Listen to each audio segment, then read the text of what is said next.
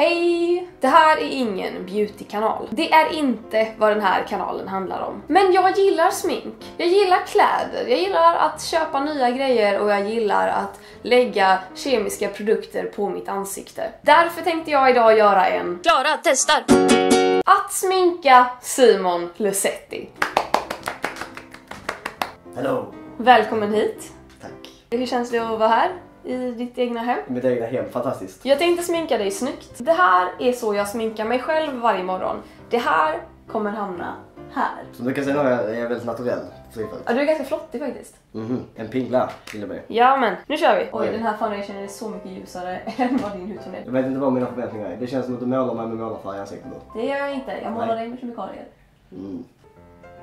Sluta och rynka här pannan. Nej, förlåt. Jag tänkte jag skulle sträcka mina ögonbryn så du kom till med det.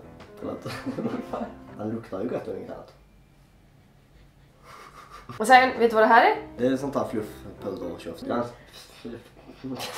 Jag använder aldrig rouge för att jag blir väldigt lätt röd liksom i vanliga fall. Så jag känner att jag behöver inte vara ännu mer röd. Så jag har bara solpuder som jag lägger längs med käkbenet. Det här har jag sett fram emot att göra. Jag gör så här. Kolla åt det hållet. Kolla! Nu är det lite svårare på den här sidan för att nu är den här sidan i ljuset. Så nu kan det bli att du får mycket mer bara för att jag bara är så på. Ansiktet är inte professionellt, det vet man. Det är olika sidor så det kanske är bara mer käkben på den sidan. Om du får välja själv, skulle du helst vilja ha en flytande eller en fast eyeliner? Det är fast känns det som. Eller? Jag vet inte vad skillnaden är. Inte heller. Vad har du? Flytande? Det här jag har på mig nu är en flytande för att jag tycker det är enklare att göra vingen. Men om jag bara vill ha lite så här att det inte ska synas att jag har eyeliner utan bara vill ha det lite mörkare för att min mascara suger, då brukar jag ha den här. Okej. Oj. Allt nära ögonen är väldigt wow, du ser ut som en egyptisk prins. Det är det du kommer att vara. Jag är så här. Okej, jag ångrar min beskrivning från i början. Det kanske inte är exakt så här jag sminkar mig varje dag, men ungefär. Woo! Yay! Inte titta upp. Nej, titta här bra. Alltså inte så här. Nej. Nu tittar du ner, tittar rakt fram. Nu blinkade du, nu blev det jättekonstigt. Nu, mascara! Du har världens mest luscious ögonfransar. Höj ögonbrynen och titta ner. Det här kommer bli svårt för mig för jag skenar. Oh wow! Men jävlar, du borde ha mascara varje dag. Du har typ inga ögonfransar på underarmen. Nej men det behövs inte. Gud, det går inte. Du blinkar så som ändå! Jag kan inte! Det går jättebra. Det kan jag! Work it!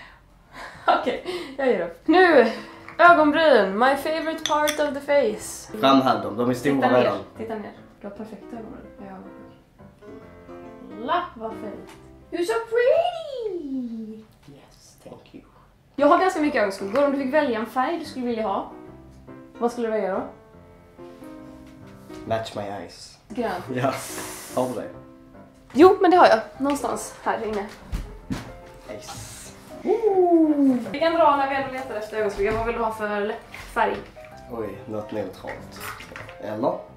Vad har du att välja på? Ljusrosa, mörkrosa, rött, lila, orange. Orange. Det är en festlig färg.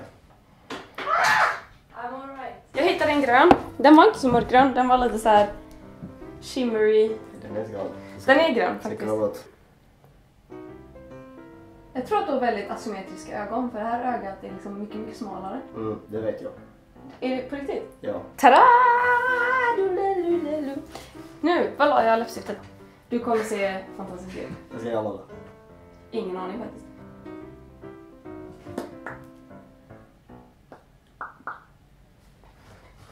Tasty. How do you feel? Pretty. Jag känner mig obekväm. Jag förstår det. Jag gjorde också första gången jag hade smink på mig. 6an, grupptryck. En tragisk historia.